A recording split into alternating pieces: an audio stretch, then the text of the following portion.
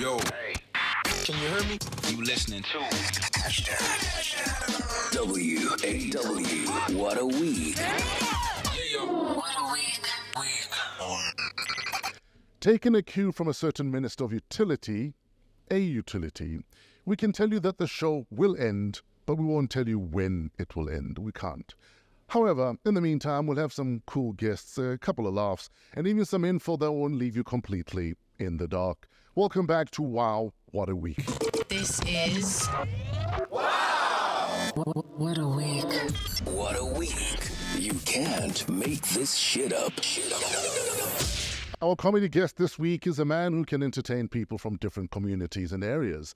A man who can rock an afro and grey hair at this damn same time. A man who can walk the talk even if his toes aren't that pretty.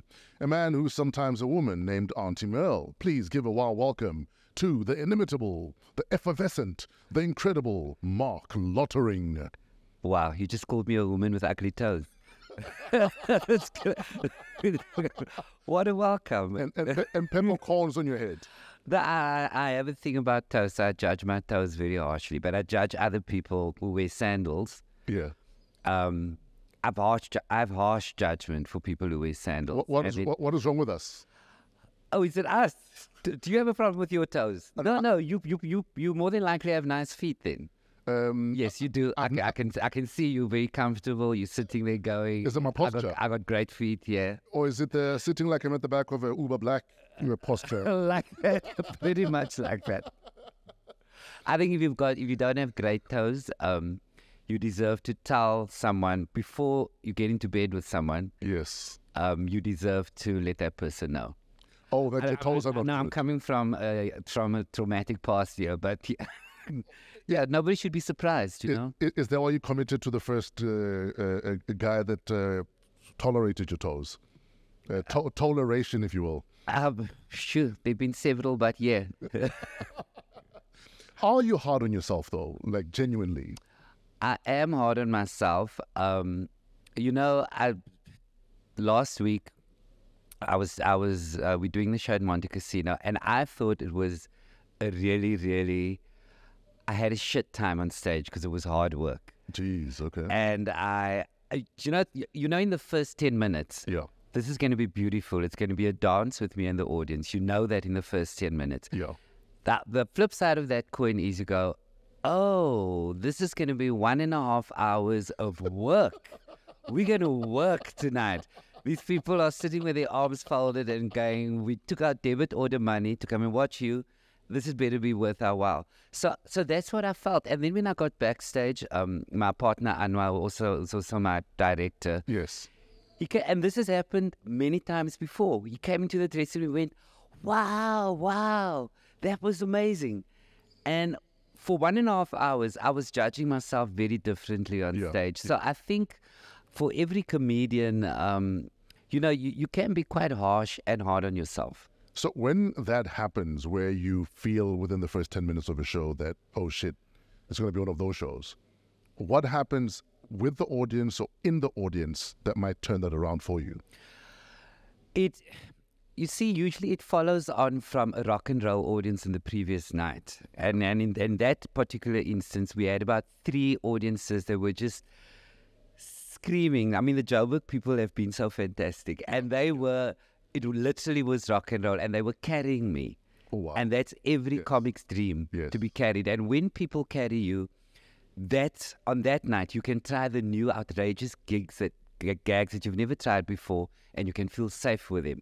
So that had happened prior to this listening audience coming in. It just felt like more than half the audience had degrees, and they were there to watch the craft of comedy. So, but that was my feeling. And often what we feel on stage, clearly when I come backstage and I hear from the director that it was amazing. So, yeah, it's not always a true reflection of what's going on out there. Yes, sir. But the sound of laughter and the sound of people screaming with laughter, there's not enough money for that. Absolutely. And I feel blessed and spoiled when that happens. Quickly, please tell us about this new show at Monte. It's called So I Wrote That Musical, and it's because I've written this trilogy of the Auntie Merle musicals. Yes. I've written a musical around my character Auntie Merle, and it was a very different experience because suddenly I had 25 people on stage with me every night. Yes. Which is just bizarre for a stand-up comedian, because usually, I tell the audience in this show, it's a lonely life. The only great thing about being a stand-up comedian is when you bow, then you know I'm not sharing this money. Yes. It's just me on stage. I'm not splitting the check. Look at God. In fact, if you bow facing there and saying, kiss my ass, I want to spend my money now. Sometimes you feel like bowing the other way and thinking exactly that. If it's been a tough audience, I might just do that. Thank you. I'll tell people you asked me to do it. You're welcome. For research, you asked me to do it. So, wow, now I can't stop thinking about it. I think if it's a bad audience, every comic should be allowed to face the other way. Yes. Yeah, you read the signs correctly. So, and then suddenly there was this musical, and I think the first one I started writing about 5 years back, and man, it took off. Yeah. And I wrote all the songs, which people don't believe. My friends refuse to believe that I wrote the songs. I watched the previous one at the Joburg Theatre. Oh, yes. That was amazing. Surely you're referring to the one for which I won an Lady Award. Is that the one you're referring to? That is the one. But it's incredible, the writing, the music, the bridges, like, carry you. Like, even if the song was just okay for you, when it gets to the bridge, you're like, oh, shit, is this where we're going? You'll be amazed how much good music you can write when you have one box of white wine in your room. I mean, so when I came out of the room, and I love music, much like you. Yes, sir. And I think if you love music a lot, you also grow accustomed to what you really enjoy listening to. So it's an absolute pleasure for me to write music. But it took off and people came to watch until we eventually wrote the third segment. And that show's coming to Joburg in Feb. It's called Auntie Merle, Things Get Real. And I feel it's like the end of a trilogy. But the stand-up show came out of that because firstly, the Baxter was pushing me for the title, and I thought, okay, let's just call it So I Wrote That Musical, and I'll write material around the difference in the world of being the stand-up comic and then suddenly being in the world of musicals. But that's just one segment of the show, and we were just looking for a sexy caption to a show, as one does. So it covers topical issues, and it talks about me straddling the two worlds. Now, you speak of the Baxter. You have quite a relationship with the Baxter Theatre. In fact, when you go into the Baxter Theatre, especially backstage, there's pictures of greats like Barney Simon, John Carney. But your pictures are also there. Do you ever... You know what this guy says? There are pictures of greats. But then there as well. I mean, how did the photocopy of your photo that you framed yourself and put in your bag and stuck on the backs of the corridors of plastic? No, but the point I'm making, though, is do you ever walk into that iconic theatre and pinch yourself that I'm amongst greats here? Because every time I'm there, I spend half the time just looking at these pictures of all these greats, half of whom people have never really appreciated the art and what they've brought to the arts. Yeah, and that's always true. Hey, when once people leave us, yes, then only do we realize what they brought to the table. But I pinch myself very regularly, even when I'm on that stage, because the thing is, in that sometimes I look across that audience and, they've got these different levels, and when it's sold out, you stand there. And for all the actors, it's quite a thing because it's a privilege to be. But for me, I see myself with no hair being an usher in that very theatre. That's where I worked for 6 years, showing people where to sit. How old were you at the time? Sure, I must have been about 58. And then... so that was... No, I was a student at UCT, so I was in my 20s. Sure. So I was showing people where to sit. So that's where the first pinch comes in. Okay. I never forget that. So it's like full circle, really. It's full circle. And that's why I always, I have a lot of time for ushers and always chatting to them at the theatre because I know what it felt like. Because people often just, they treat you like nothing. You're just tearing a ticket and off you go. Yeah. So I do pinch myself. And when those pictures are back there, amongst the greats, I always think I'm in over my head. sometimes I don't think I'm the only one who thinks that. I've got close friends in the industry. Yes. And we have these conversations after our third tequila where we go, how are we getting away with it? It's like this is us. We're in over our heads. People are using strange adjectives when they talk about us. They use words like genre, you know, when they Imitable, yes, effervescent. But then you get to chat to friends who know you, and they just introduce you as a woman with ugly toes. So it's important on the subject of toes to stay grounded. Thank you. Let's talk about the evolution of Auntie Mel. Do you remember the first time we ever met, me and you? Yes, I do. The first time me and you met... On the side at the theatre, in the small theatre. It was 24 years ago, 24 years ago. I was dating your friend Mushidi. You were dating Mushidi. And she said, let's go watch Marc's show. It's like, who the fuck is this Marc, man? It's like, I hope he's not an ex. Yeah. And you were comforted by when you saw me. No, I'm definitely not an ex. No. So we walk into, it was literally the little theatre behind the Joburg. Yes. And that's the first time I met you, and I was introduced to Auntie Mel. Oh yeah, and then I realized that okay, he's not a threat. Yeah, he's not a threat. Well, it could be a cover. My brother always says, I feel so sorry for these guys who just assume that you're gay because you're in there with their girls and like Marc is just so fabulous. I'm so comfortable with Marc. Now, looking back at the last 25 that's 24 years back, right? Wow. Looking back at the last 25, 26 years of Auntie Mel's growth and evolution, was she supposed to live this long? No. That was when you saw me, I was trying stuff out. Yes. And the character allowed me to say things that were just outrageous. You know, because if you're going to be on stage and talk about the racism of Cape Town, for example, if you decide that's where I want to go, I found that it was easier for me to say it being a woman in a floral dress, to talk about it, because people just go, oh, wow, that's outrageous. How can she say that? So it became a tool. And but people fell in love with the character. And people fell in love. There's another character that we call it Taxi Gachi, collect fares on the taxi, Schmiley. And I would say there's another character who's a cashier who's just crazy, Colin the cashier. And these three people say things that Marc, the comedian, would not be comfortable saying. Oh, yes. So I separate my worlds of the character and my worlds of the stand-up comic, you know. And like the show I'm doing now, it's straight stand-up. Well, I use the word straight loosely. Straight stand-up comedy, and you just go for 1.5 hours. And so people fell in love with Mo, and then she came back, and then the character was just, then people started saying, oh, we enjoyed the show, but where was Mo? Yes. And so through the years, I've made up her family, because, you know, you get bored on stage, and I've spoken about her husband. And family grows. Anyway. And her daughter got married. So no, people have not met these. They were just figments of my imagination and everybody else's. And with a musical then, Anwar decided, he said to me, why don't you just write? You always complain when you go and watch musicals, because I love great musicals, but I'm always saddened when I see so much talent in our country, but we insist on doing the international musicals. Oh, yes. There's a place for that, but we neglect. My daughter was in Madagascar just the other day. I mean, it would have been dope for her to be in a local musical. Exactly. You know what I mean? Exactly. Yeah. You see. So, and we have this...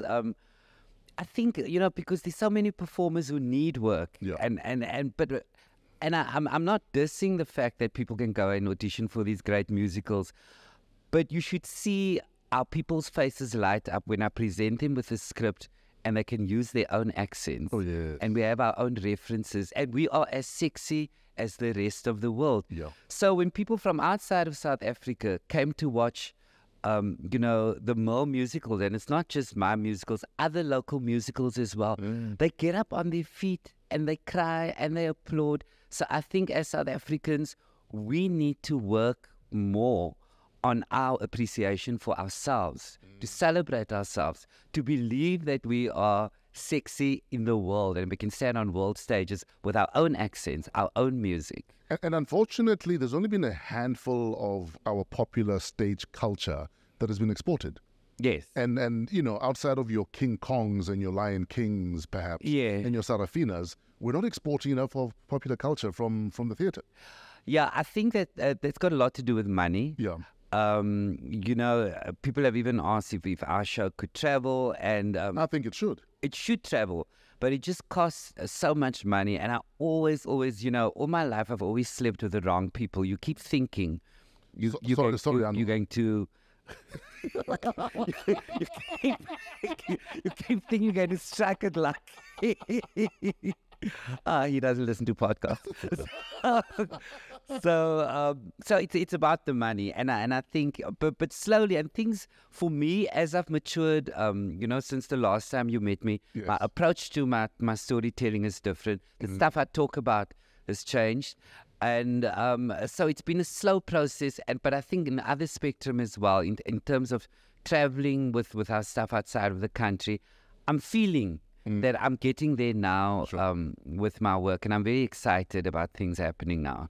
So obviously your partner Anwar is part of the team. Yeah, do you guys ever pretty much the boss. Do you guys ever role play and he asks you to be Smiley?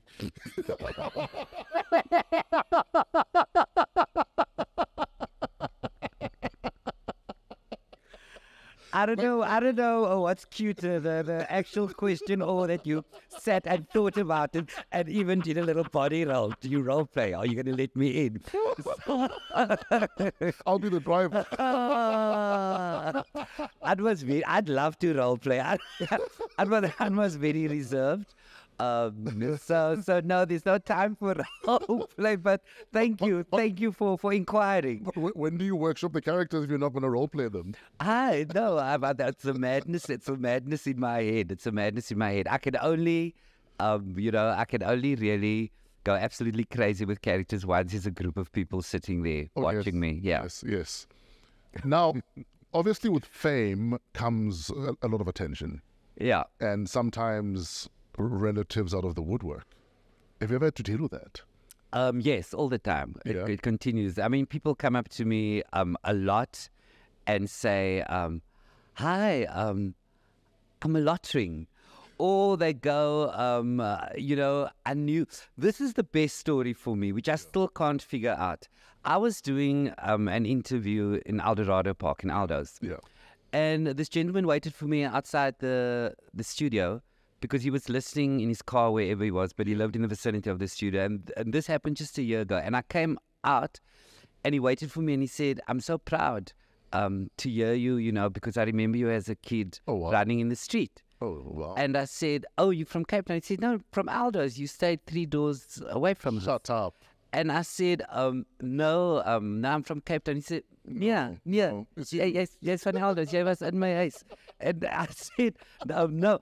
When he was done with me, I believed that I grew up in Aldo's. I actually called my brother and I said, are you sure? This man is convinced that. So, but he wasn't coming from a space of his family, but he just said that I grew up in his house. But there are Lotterings who come. And then the odd thing is, there are white people who say to me, I'm a Lottering, but they're excited. And only after they say it, can I see they realize what's going on. Because I go, oh. So what? You owned my great-grandparents? So you're Lottering. Oh, wow. So yeah, there are many Lotterings. No, I asked this because I don't know if you remember about 14 years ago, Beyonce's dad, Papa Knowles, had an affair. Yes. From this affair, a child was born, Nixon. Okay. So now Nixon's mom is all over media over the past week talking about how Nixon keeps asking about his sister Beyonce and the fact that he feels excluded. How old is Nixon? He's 13. He's 13. Yeah. I think he suffers from, not blue ivy, from green ivy, because he's green with envy. He's been watching, like we all have, because, she's brought blue ivy onto stage. Yeah. So I think he wants to be her. He wants access to the traveling budget, to traveling the world, to the allowance. Because it's very interesting, because people who yearn for family, they seem to only yearn for wealthy rock star families. Yes. You never hear of just the average person. It's like I see you don't have any food. Yeah, exactly. Here's some money. Exactly. So now he wants the action. It's not it's not bizarre for me. I can completely understand that that's what, that's where Nixon's head is at. But I don't think Queen B is going to budge. But also, surely it's Alexandra's responsibility to say to this kid that you are a result of me breaking up a family, so you are a love child. So unless your dad facilitates for a relationship, don't expect a relationship. Because now poor Queen B is under pressure to meet some kid that she never asked for a sibling from another woman. Yeah. But you're making out as though Nixon's mommy is very rational and almost not attention seeking. Yeah, I love your perspective. You're giving us so much credit. I think she's sitting there next to Nixon, and she's got a gun to his head. Like, phone them. Yes. Say the following, and she's holding it up. Oh, man. Another story in the news this week, Gauteng Premier, my favorite. Listen, I need to just give a disclaimer. Panyaza Lesufi is my favorite premier of all premiers. Okay. When he was MEC, favorite MEC of all MECs. I think when he was spokesperson at the Department of Education in the late 90s, favorite spokesperson. So Panyaza is one of my favorite, politicals out there. But anyway, so he's the Gauteng Premier, and he's been doing a jobs initiative called Nasispani. They had a big workshop on June 16 at Nasrec. People were coming to apply for jobs, dropping off their CVs and stuff. He's also set up a task. It's like a little Panyaza army. Yeah. The Panyas. They enforce laws and law and order in the townships and informal settlements. But now this week, political parties are saying, but Panyaza is using state resources to campaign for the ANC. And it has me wondering, but when is he supposed to do his work then? Yes. Or are you saying before elections no one should do that job because it might be electioneering? I don't understand. Yeah, there's a magnifying glass just prior to elections on everybody because I think people question everything that politicians do all of the time. And this has happened before. The closer we get to elections, we've seen that in Cape Town as well. Suddenly, the roads are being resurfaced and, John Stenson is coming to your show to give you a kiss. There we go.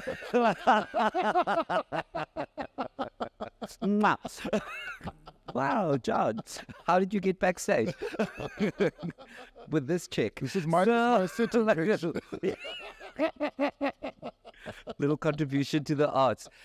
And I remember us having a conversation. I was sitting with my chomis and we were talking about this the last time. Yeah. And we were saying the conclusion that we drew is whatever it takes.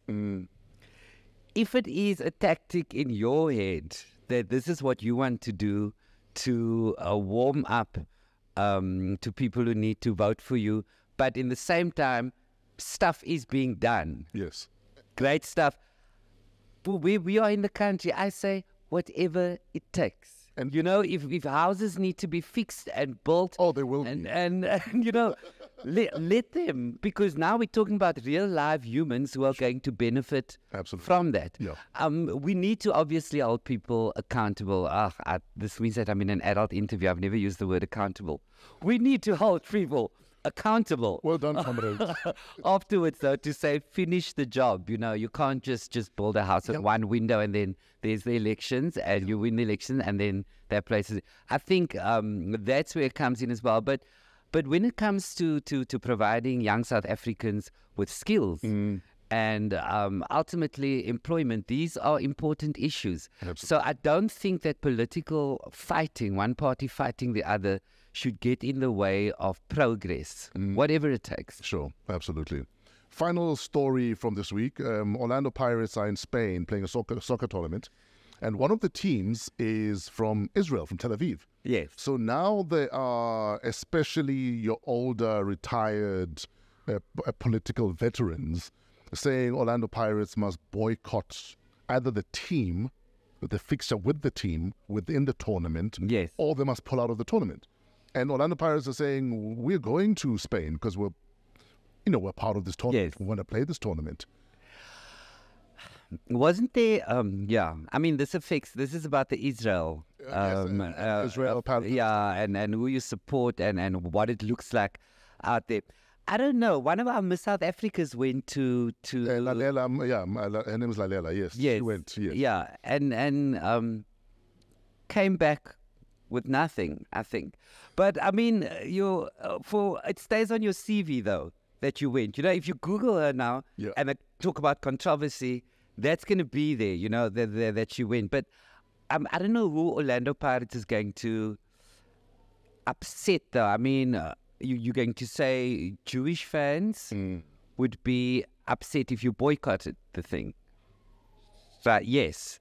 Yeah. But when an Orlando Pirates is playing, I've never heard a whole lot of Jewish people in the stands, like, you know, oy vey or... So it's a bit of a... Oy vey. Oy vey. So I think you got to weigh it up. But for me, if I was the boss, I would say boycott it. Okay. So it's a stand that you take. Sure. Yeah. But do you, for instance, there's an argument that there are ANC veterans who are saying they mustn't go, but the government, which is an ANC government, haven't boycotted Israel. Yes, they've downgraded the embassy, but they're still doing trade with Israel. So why would you expect a private soccer team to take a stand that you as a government haven't taken? Yeah, so you're saying the government's not speaking with one voice. So what I'm saying is, you know, the ANC veterans are saying this, but their mother body, which is government, are doing nothing about the same situation. Yes, they've said what they've said, but there's no policy that says we're not going to trade with them. We're not friends with them. So why shouldn't a private team decide for themselves what they want to do? And if anything, for instance, if I was Pirates, I'd say we're going to play the tournament, but we're going to play with black armbands in solidarity with Palestine, for instance. That way you've made a statement, and I don't know how good they are, but, or even say we're going to wear black armbands and we're going to kick their butts on behalf of, as opposed to... Oh, wow, you're going to take it there. Yeah. Yeah, we're going to kick their butts. Or we will play the tournament, but we won't play that match. Yes, obviously points will be docked for the match we miss, but we will go to the tournament, but we won't play that match. You see, you're messing with my head now. You're way too intelligent about the whole thing. So I'm just going to bring it down to money. Are they going to be paid well? I've changed my thinking. I'm obviously just going to look into the financial benefits of this. And Is there money involved? Is there money involved? Then just put your beliefs aside and go. Is this money talking now? Yeah. Just raise the money. Listen, I know you need to run because you're a busy man. Where can people catch you, either on stage, on social media? What are you working on?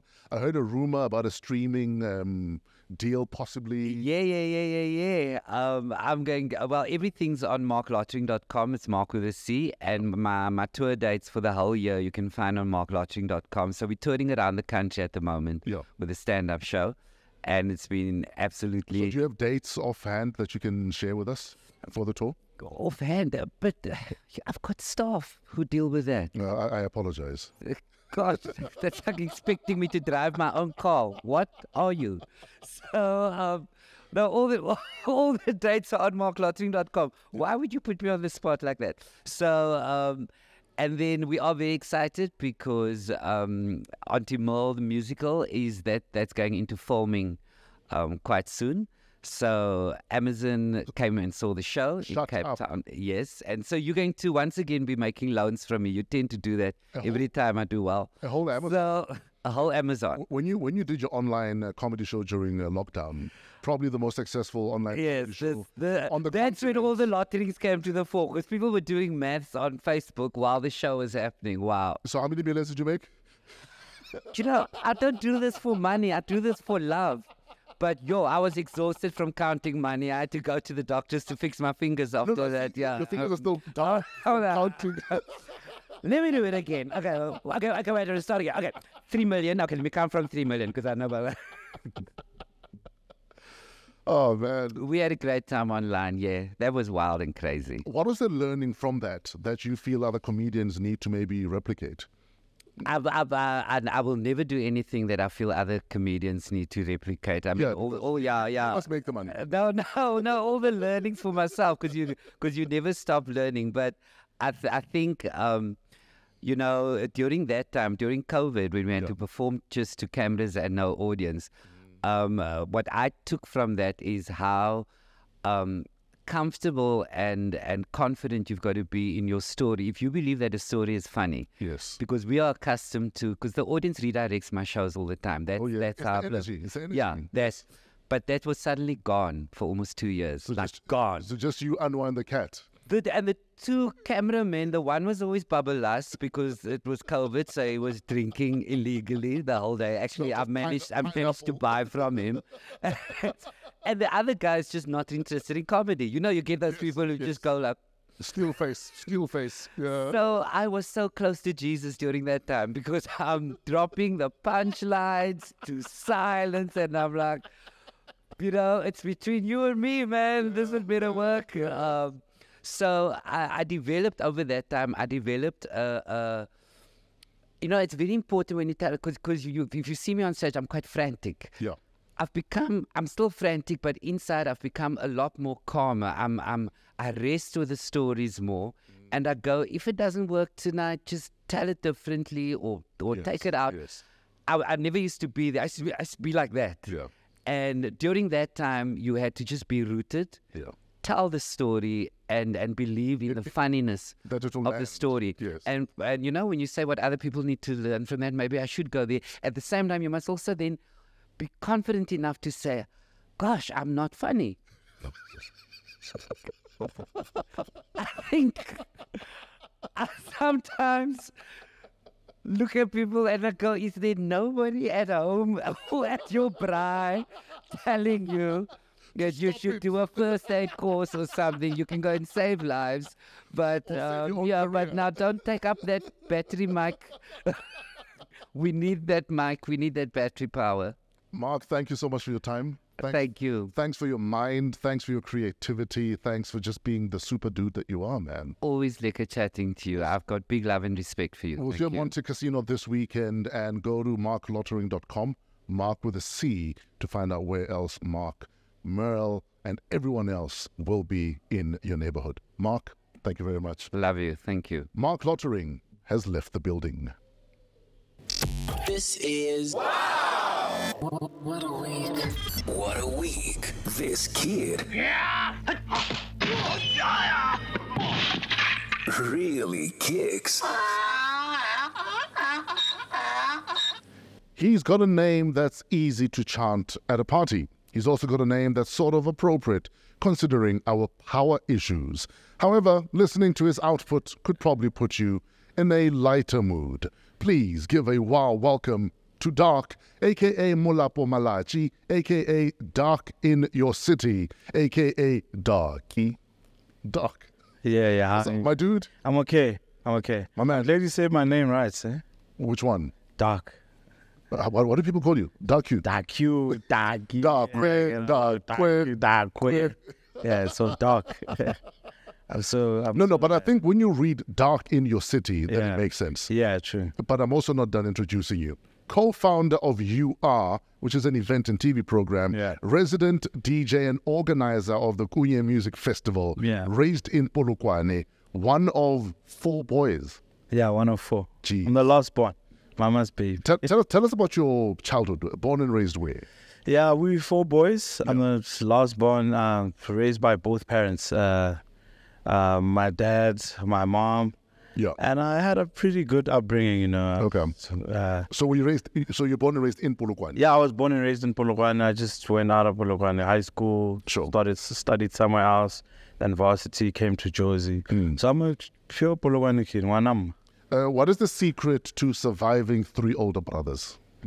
I don't know. Just don't fight with them. Because I get problem. Older brothers are a problem. But me and my brothers are tight, man. Like, if you see us hanging out, you think we're friends. So what's the age? What's the age range between? My older brother is like 44. Yeah. And the second one is like 40, and the third one is like 38. Yeah. So and I'm 31. So it's balanced. What did you look up to about your brothers growing up? that you said, this one is cool, I want to be like him because he does this, like that? That one, I love this about him. Yo, it's a lot. It's a lot because they all have different characters. Sure. The first one is so loud and so he's a people's person. The second guy is the school guy. Sure. The third guy is in between the two. And then there's me. That's just different. So I just picked up characters, like different characters from all three of them. So I know what not to do from that other guy, what to do from that. This one upset mama like this. Yeah. No, that's what I saw the whole time. I'm like, hey, this one does this. So at the time growing up, what's the dream and the picture in your mind's eye about the rest of your life? Like, I think I've always known what I wanted to become. Like there's one brother of mine, the two brothers of mine, the elder brothers. They introduced me to music, and I watched people like Mzambia, Msawa making it at an early age. Sure. I was like, damn, I want this is doable. I want to jump out of a bag and say yes. yeah. So I was like, you can actually make it as a kid. I've always wanted to make it as a kid. I think that's why I started working so early. Okay, so stages of my. So you were a wannabe child star. Yeah. I wanted to. So bad that I went auditioned for channels and TV, those other things at a very young age. So I've always wanted to be. But then you started dabbling in production and music in your early teens. Yeah, but take started making music at the age of 14. Yeah. And my first release was at the age of 16. So sure. What was that first release? It was an EP on Infinite Records with Galawa. Yeah. Yes. So it was a time where Afro and Tribal was booming. So we were we call ourselves the class of 2008. It was myself, Kulo. It was a big pack of people. So we were dropping Tribal House at that time. So I was just 16. Yeah. Let's talk about the importance of walking your own path, your own lane. So, for instance, you are part of the class of 2008. Yeah. And within that class, some started breaking out quicker than the others. Yeah. Some started doing overseas gigs quicker than the others. Yeah. So, in your mind, as this is happening, that, for instance, now the world is waking up to a Kulo de song. Yeah. What's going on in your head? See all of this happening. Obviously, as a young guy, the pressure is there, right? Yeah. So, but I feel like I've myself. This is me now. I just took my seat and just watched everything happening, and I decided, I'm going to learn from everyone. Sure. And I'm going to be patient with myself because I have a plan. So I'm not going to do stuff because people are doing stuff, and I'm not going to try and move this way because he's moving this way. So I've always knew I'm one person that believes in God's plan. Sure. I believe in God's plan, and I know if I put my head to something, it's going to happen. It doesn't matter when it happens, but it's going to happen. So I just took a seat back, watched everything happen, and I chilled about it, and I knew my time will probably come one day. So, but you're also human, though. Yeah. There was never a point where you felt like, Mdimu, I know you've got a plan. I know you're King Kong, but why is mine taking so long? It happens now still. It happens to the best. So it's normal. I feel like it's normal. But I just feel like you just need to say, hey, wait. Sure. Relax. Your life is not that bad. You're working, and that's what keeps the fire burning. I'm like, I look at myself. I look at myself then, and I look at myself now, and I'm like, what? Actually, don't put so much pressure onto yourself. And we are so unkind to ourselves at the best of times. Yeah, true. Where if you counted your blessings, you'd actually realize that you're actually kicking ass. Yeah, that's what I do. I look at the positive more than the negative. I look at myself and I'm like, damn, I'm kicking ass. I'm rocking, and I'm not doing bad. I'm actually wow. Especially when you look at your career year on year, or from 5 years ago, 10 years ago, and now. Has there been growth? If there's been growth, then you're doing well. Rapidly, serious growth. But often we spend so much time looking in the other lane. That's what happens when you look at people. The next guy buys whatever. You lose focus of your own lane. Focus. And people are doing other things.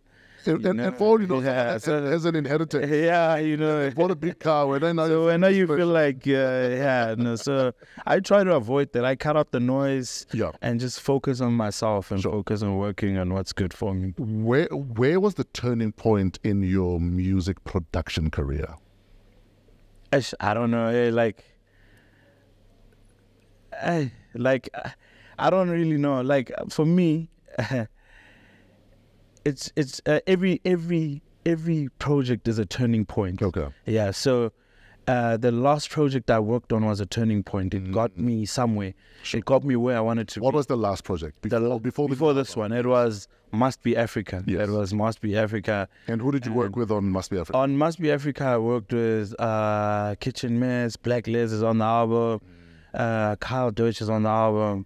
It's proper collabos that at that time I felt I needed to work with. Oh yes, yes. Yeah, and you're scratching an itch. Yeah. So it was at that time it was a turning point. It was like, okay, this is different from what I've done 3 years ago, and I'm going to do this, and I'm going to try to do this. And I did it at a time where hip hop was big, and I was like, okay, who do I need to put on this album? And I tried to fuse it with what was happening then. Yes. So same as now, the same thing I did now. Current project was also a turning point. So so. Would you agree that it's easier to make movements when, like you've described, you turn every achievement into a milestone of sorts? That way you can see that incrementally I'm growing. Yeah. As opposed to we wait for the big thing to happen. Yeah, I think that's what I do. Yeah. When I work, I don't count my eggs before they hatch. Like, I don't think about it as this big thing. Yeah. I think about it as a milestone. Like, sure, this is what I want to achieve and this is what I'm going to do. It works, it doesn't work out, it's on me. I have achieved what's in my heart and what's in my mind. I want to do this. Sure. So that's how I look at it, and that's how I do things. So. Or this is what I want to achieve today. Today, now. Because we're in such a hurry to succeed, to do the big things. That sometimes the little things you did on that one day, those are the incremental gains. Yeah. Because what you did today is more than what you did maybe all of last week. That's true. That's why every day I work on myself. I wake up every day, I work on myself. I was just telling my guys and my team, there's nothing that I was angry the other day. I was like, there's nothing that pisses me off like someone that comes into my space and wants to treat my space like a hobby. Their hobby. Because I work on this thing every day. So I give 100%. Yeah, I give 100% every day because, every day we need to do something. We need to do something that will get us somewhere someday. So it's not about Opopa like now. For Opopa, everybody wants Opopa. It's about the next step. It's about the next step forward. But if you don't do it, work on it every day, and you don't plan, you'll have a problem because some people just wake up, look for the next pop. Wake up, look for the next pop. No purpose. No purpose. For no me, direction, no goal. For me, I'm already planning for 2025. Yes, sir. I'm already ahead. So I hear you say you were angry the other day. I'm trying to imagine you angry because you look like such a chilled guy. What does angry dark sound like? Yeah, it's crazy. You don't want. I hardly get angry, by the way, but with work, you need to push your people sometimes. You need to be like, hey, guys, get up. Let's do this thing. But listening to you talk about, you're talking to your people and your team. I mean, looking back 10 years ago, did you ever think you'd even have a team? I've always thought I would have a team, but I didn't have the resources at that time and the direction and the people to guide me on how to manage and how to build a team and how. But the dream was clear, though. The dream was clear. I knew. I'm pretty much. I'm one person that's obsessed with the music industry. So I look what you guys do. Yeah. I've always known you to have a team and a manager since. Sure. Yeah. In fact, can we talk about that though? The importance of not only having a dream and a goal, but also having the discipline to get there. Yeah. What has it taken for you? It's serious work. It takes a lot to be a leader, honestly speaking. Because your team feeds off from your energy. If they don't feel you, they don't do anything. So it just takes a lot of discipline. You can't tell your team, look, we're having tea at 1. This is what we do in this office. 1 o'clock is tea time, and at 10 you have your legs on the desk, you're having tea. You know, they're gonna look around and like, but what's this guy doing? So it takes a lot of discipline. You know, you have to cut out a whole lot of stuff, and you need to be the leader, because at the end of the day, with a career like mine, is you're the person they're working on. This is not this company that they're working for. Sure. You are the company, so you need to be disciplined, and you need to be focused, and you need to lead. So which is the most difficult part, is the discipline and the leading. So for you to become a leader, it's a problem, because you need to be spoken also. You need to not be afraid to tell people what you want. Your team, you need to... And not be afraid to tell them when they fucked up. No, you need to say it straight up, like, my guy, this is not going to work. Yes, I'm not going to break you. Yeah, you know, no. I'm going to tell you. You tell them straight that this is not it. This is not what I want as Darque, you know, this is... And you need to learn to listen also, because, you know, people, you bring in people in your lives to help you. So if you know you're going to shut them out and not listen to what they say. Because we're now maningia. No. You need to listen. What if you need to equip them with anything. It could be with pens. It could be with thought. Just give them what they need to work on you. Let's talk about your relationship with Shimza. How did you guys hook up? That's my bro. And how did it become what it is now? Yeah, we've always known each other through the music industry, but we started hanging out like closely with each other when, you know, we're through his cousin Stan. So we were like, he's known me as a DJ, and I've known him as a DJ, and we would come across each other at parties and like events. I'd play after him. Yo, my bro. Yeah, so we started hanging out, and he's like, one time he asked me, it was like years ago, he's like, bro, what are you doing now? I'm like, bro, just be honest, my things are not going well for me now. I can hardly keep up with my rent, my stuff. He's like, bro, come work with me. I need a road manager. I'm like, bro, that's actually a dope idea. You know what? I'm going to do it because I want to learn, you know. Sure. But let me tell you something. I'm going to do it for a period of time, learn, and I'm going to... He's like, bro, cool. I'm okay with that, you know. And some people don't even know it. At a time, I became Shimza's road manager. Sure. So I'll travel with him everywhere, have his bag, USBs, and... Only speaker boy. Get it road straight up, you know. And people were like, hey, Darque, what are you doing? You know, because you're known to be a dope producer, you're known to be a dope DJ. What's going on? And I'm like, bro, relax. You know, some people... Well, you know how people are, you know. Or you Owele. No, yeah, you know. So I was like, you know, I had an idea and I had a plan. I was like, and sometimes it doesn't matter how big you become. Yeah. Sometimes you need to step back. Yeah, true. To be able to jump forward further. Back to the drawing board. But because we have such pride issues, we have such big man syndrome. Yeah. You want to be the big man. Yeah. You don't want to be someone else's subordinate. Yeah. In order for that to be your springboard. Yeah. And I fully understand why you would do that, because there's a word you used to use when you were doing a 100-meter race. We pace. Yeah. So you take a step back before you pace yourself. Exactly. Yeah. And that's what you did. That's what I did. I just literally became his road manager, traveled with him, and I got to see the other side of the world. Yes. And I was like, wow, this is how it works. This is the possibility. This is the possibility. I've wanted something that I did not know anything about. Oh, yes. So now I'm looking at this thing and I'm seeing this thing. I'm like, it's clear. Wow, it's clear now. Yes. This is what. And I ask him, when I travel with him, I ask him, who's this guy? What does this guy do? Sure. He tells me, he's like, you know, this is who, this is this. And yeah, at a time where I felt, you know, I'm cool. Sure. I went back to him. I was like, bro, it's that time now. I'm going to go back to doing what I do. Yes. He's like, bro, now let's work on other stuff. It's not like...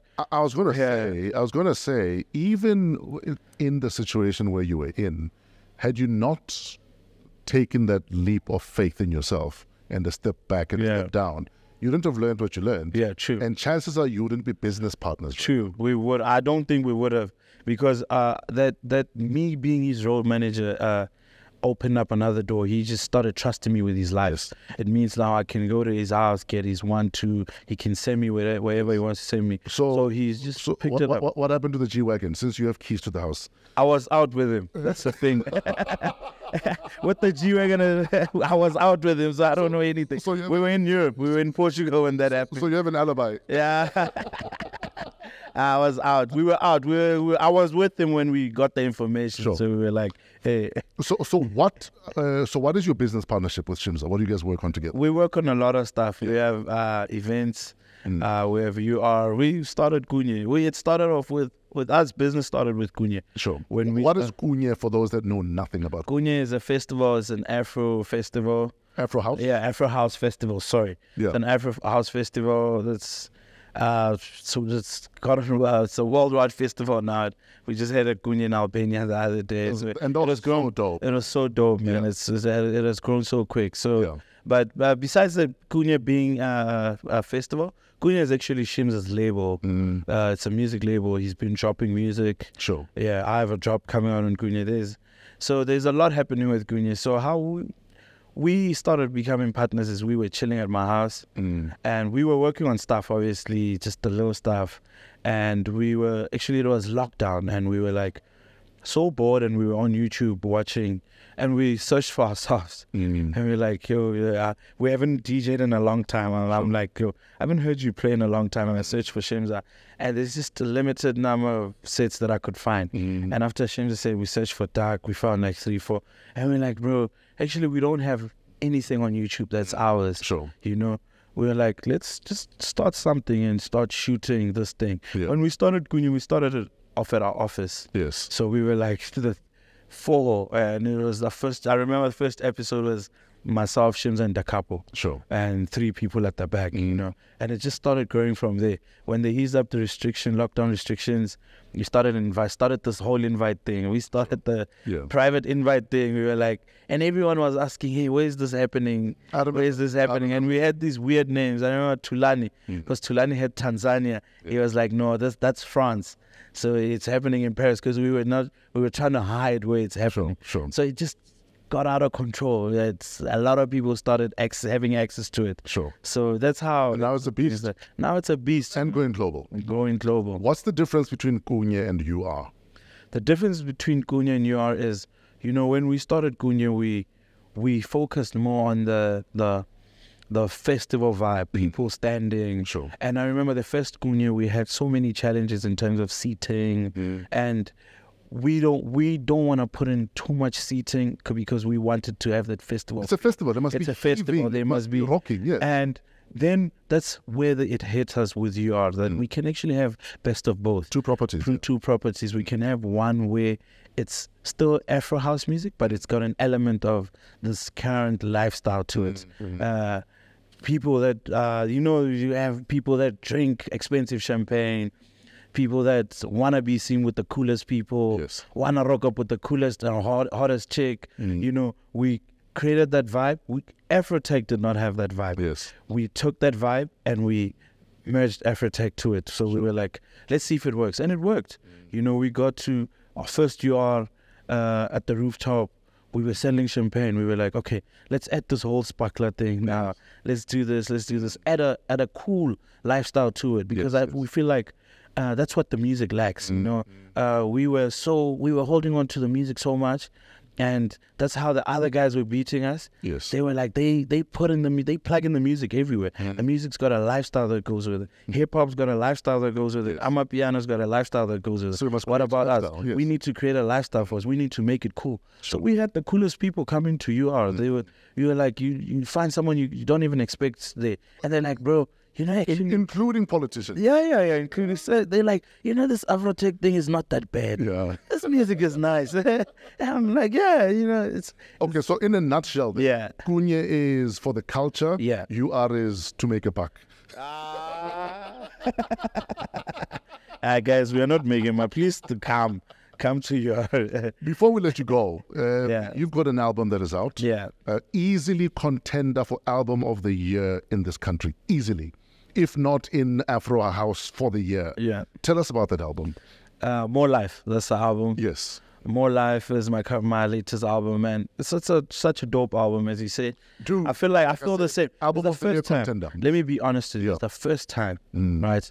I feel what you just said. Yeah. I feel like it's an easy contender for album of the year. Yeah. Because when I feel like it's the first time in my life I make an album that I can listen to it without thinking on how I could have done this or could have improved it. It just sounds perfect. So it's ready. It's Because sometimes you release a song, but you listen back and you're like, it's like, I should have actually. Yeah, for me, I feel like it's ready, and the people that are on the album, the collaborations that are on the album, Who's on the album? So dope. Java stands out.